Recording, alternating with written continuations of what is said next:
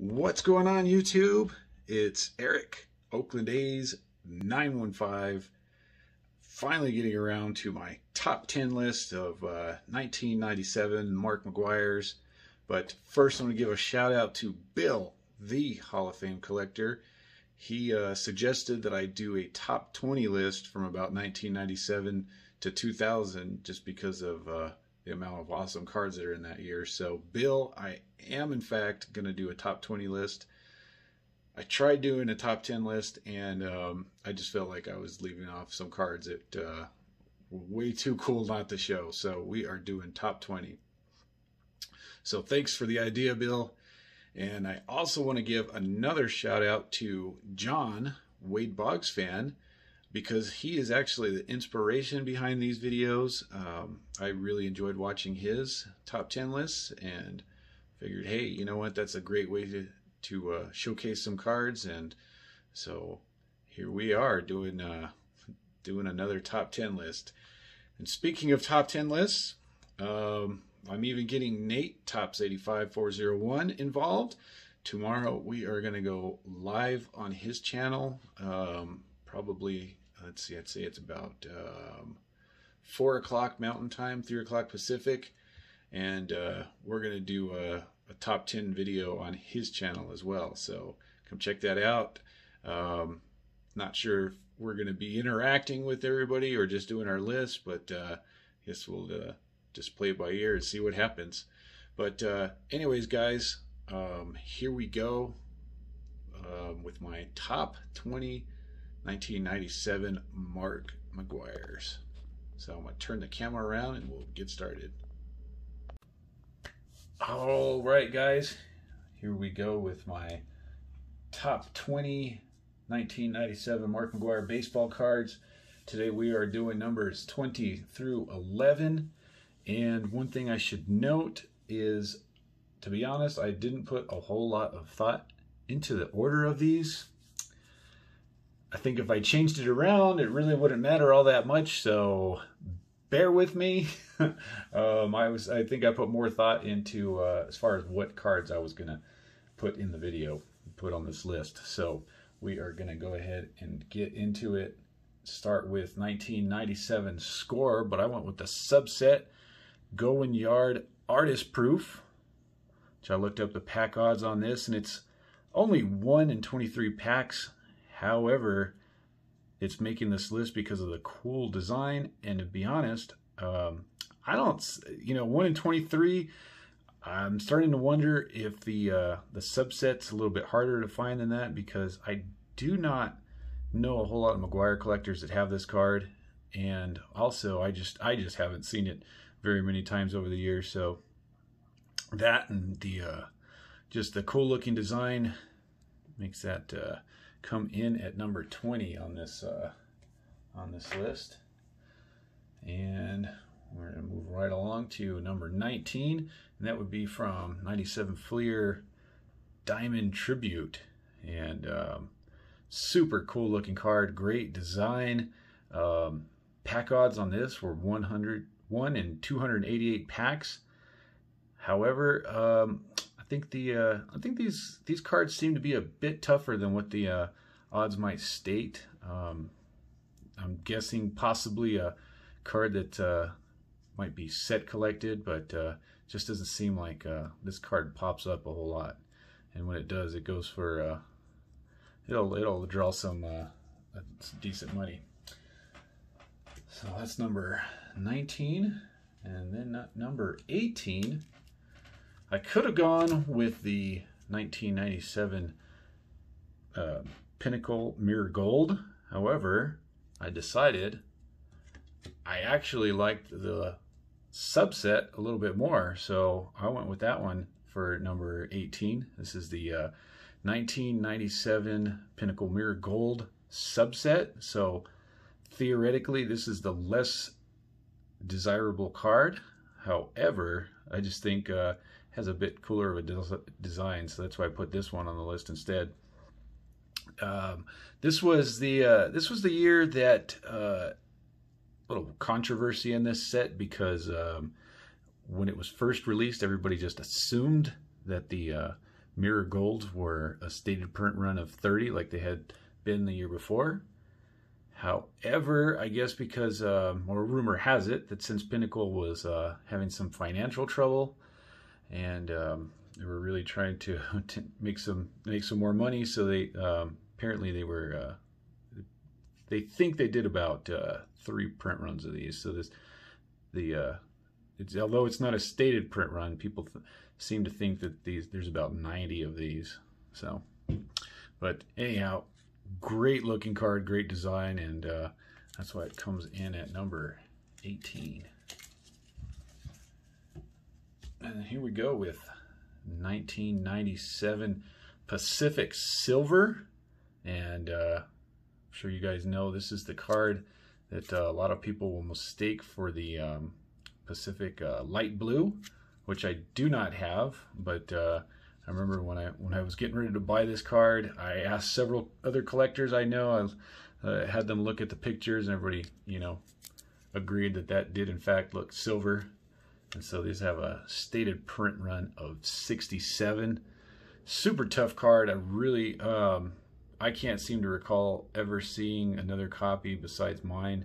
I do know a couple other collectors that have it, but like I said, I haven't. Besides this one, I haven't seen another one for sale, so that's why this one makes the list. Next up, now this card here, I am convinced that the 97 Donruss Power Alley die cut, convinced that this card here has got to be heavily set collected, because this sucker took me freaking forever to find. Let me back that up. I remember, I don't know, 4 or 5 years ago, it seemed like there was at least always one of these up, and I just had never gotten around to getting my copy. And then it seemed that over the years, those just all disappeared, and then all of a sudden it seemed to be a super popular card. This used to sell for about $30, and like I said, you'd see them a lot more often, but I don't know, I guess this card has gained some popularity, and it is tough to find. This is a Power Alley die cut. This is the one that looks like it's has a serial number of 4,000, but only the first 250 are die cut. But it really comes in on my list just because of the cool looking design and die cut alone. So that's why that's like number, what is that, 16 or something like that. I don't even remember. I don't think it really matters. All right. Coming in at, I guess it does matter, actually, because I should tell you guys what number this is. Let's see, 20, 19, 18, 17. That was number 16. So coming in at number 15, we got the first year of the Platinum Medallions. And you can see that why it's called a Platinum Medallion. And super cool card. These had a stated print run of 200. And I also thought it was cool that they these are kind of like an early version of the short print photo variation, because you see how this has a different photo than the base card, and it is in fact short printed. So Topps was not the first company to do that. But anyhow, yeah, this is I don't think the first couple years had a serial number, but maybe it was 98. I honestly can't remember. 98 or 99, one of them. They did in fact put a serial number. But anyways, yeah, this is the first year of the Platinum Medallion, and that's a must-have card in my opinion.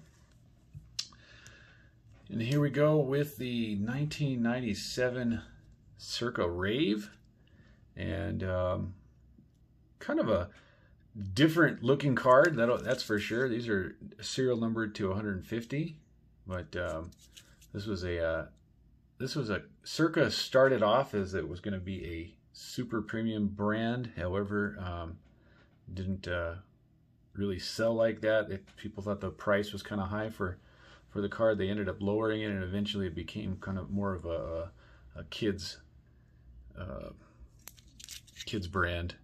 lower end kids brand, and I think that's what makes these cards super tough to find, because even though 150, you know, that is in fact that's a pretty tough card to find, but I think they're even tougher than that, to be honest. So coming in at number 14 is the 97 Circa Rave.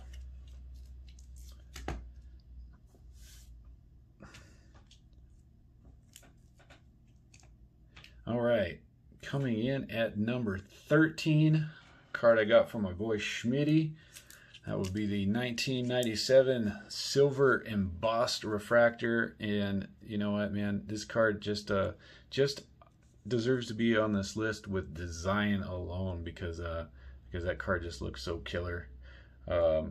Pack odds not that tough. 1 in 192 packs to pull one of these, but if you look closely, you can actually see that it's pretty similar to the Superfractor technology, but just a different color.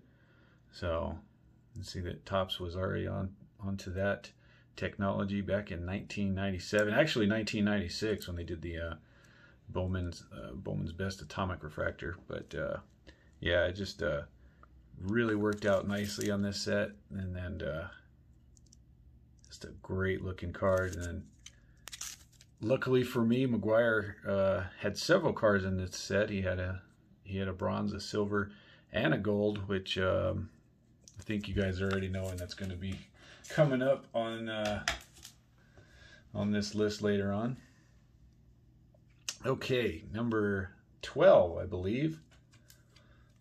We are going with the 97 EX Cut Above, which this is just a super popular card, super popular design. I mean, you can see why. You know, it's just that that die cut, looking like a saw blade, and you know, the refractive type material. It is just a killer design. And even though, let's see, the pack odds on this were 1 in 288. Not a super tough card to find, to be honest. There's usually at least one of these up at least one up at all times.